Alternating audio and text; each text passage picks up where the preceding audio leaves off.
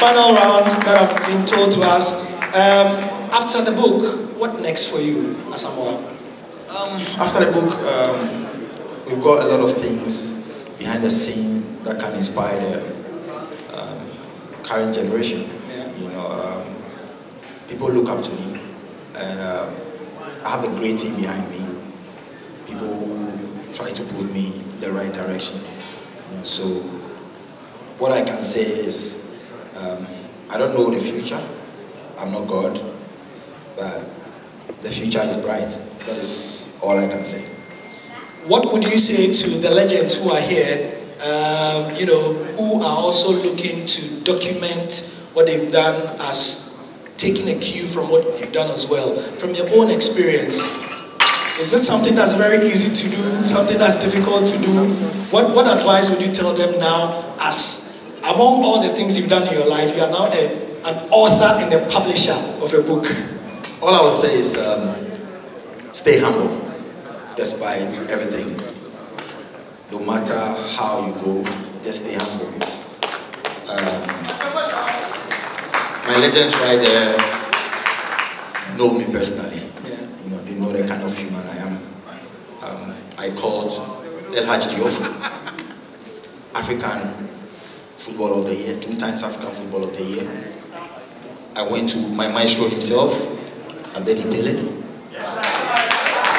3 times African Footballer of the Year. Adebayo, another Ballon d'Or Footballer of the Year. Steven Appiah, he has been my captain for all these years. You know, and they know the kind of human being I am. So when I invited them, they said, hey, we have to come support you. And not forgetting the first man of the land. I went to him personally, and he confirmed. Actually, if nobody knows, the man of the land fixed this date for the event. A warm applause, please. When I went to him, I spoke to him about the book, and then he told me he had to be part of this great event, and that is what everybody see. The beginning of the program, we were communicating with his team. The president was actually not in Accra. He had to, of course, the president has to travel to everywhere. He came late. He's tired right now.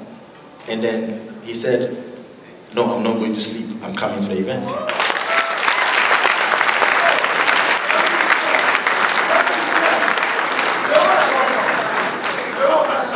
So, back to my legends. They know who I am. All I will say is, stay humble. That is all I can say. That is how I have to summarize everything. In life, just stay humble, and then the positives will follow. Thank you so much, Asamoah Gyan. Please give it up for